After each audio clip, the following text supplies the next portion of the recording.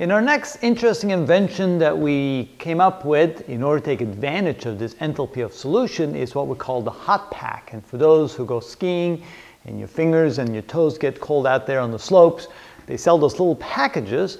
You crush them, something happens inside, and all of a sudden they begin to get warm. And typically what it is there's some solid in there that when it gets mixed in with water, but in the pack we break the seal, water rushes in, starts dissolving the solid in there, and all of a sudden the pack begins to give off heat. So what happens there is that we have a material in there. In this case we have calcium chloride. We dissolve it in water, we separate the calcium ions from the chlorine ions, and all of a sudden we have some heat dissipation. And the reason of that is because the enthalpy of solution there is negative. That means it's exothermic. That means the reaction actually releases heat. That heat then gets absorbed by the water gets warm, and then of course the water then radiates out the heat to the pack and slowly gives you that warmth, keeping your fingers and your toes warm.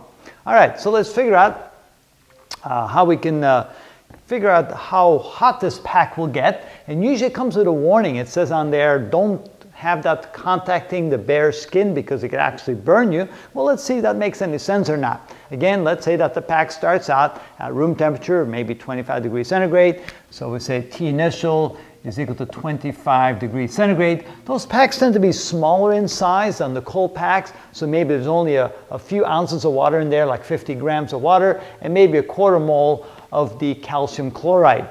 Now, what is the molar mass of calcium chloride? Well, the molar mass of calcium has a mass of, I believe, 40.08 grams per mole.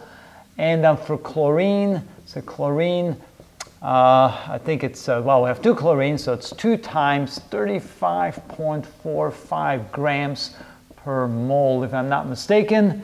And so when we add all that together, that would be 70.9 and 40, that would be 110.7, no, 0.98. Skip a few steps here in the arithmetic, but let's see, that's, nope, 110, about 110.98 grams per mole.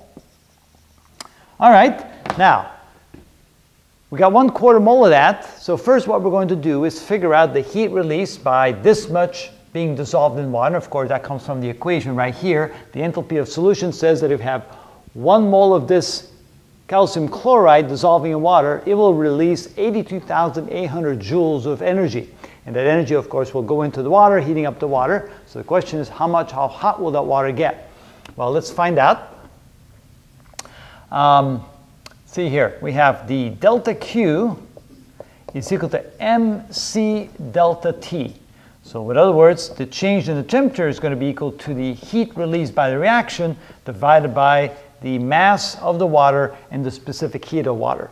And so the delta Q here is going to be 1/4, because we only have 1/4 of a mole of this calcium chloride. Turns out I probably didn't even need to know the molar mass of chloride, because we were just told it was a 1/4 of a mole. So 1/4 of the heat released, which is 82,800 joules. And we divide that by the mass of the water, in this case 50 grams. And the specific heat of water would be 4.186 calories per gram per centigrade degree. So that's why we can leave this quantity in grams, because we have the specific heat in terms of grams as well.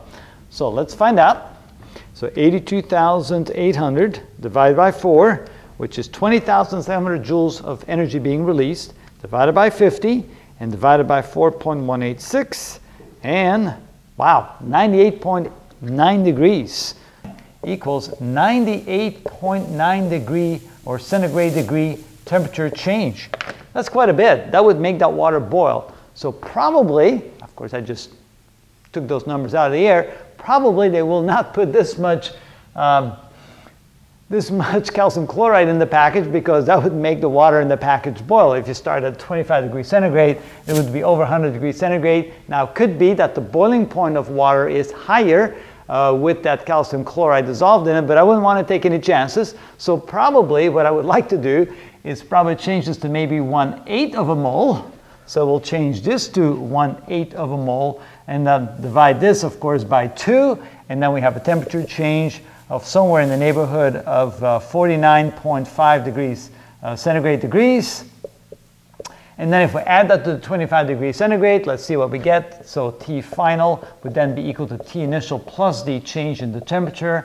So we start at 25 degrees centigrade. After that, 49.5 centigrade degrees.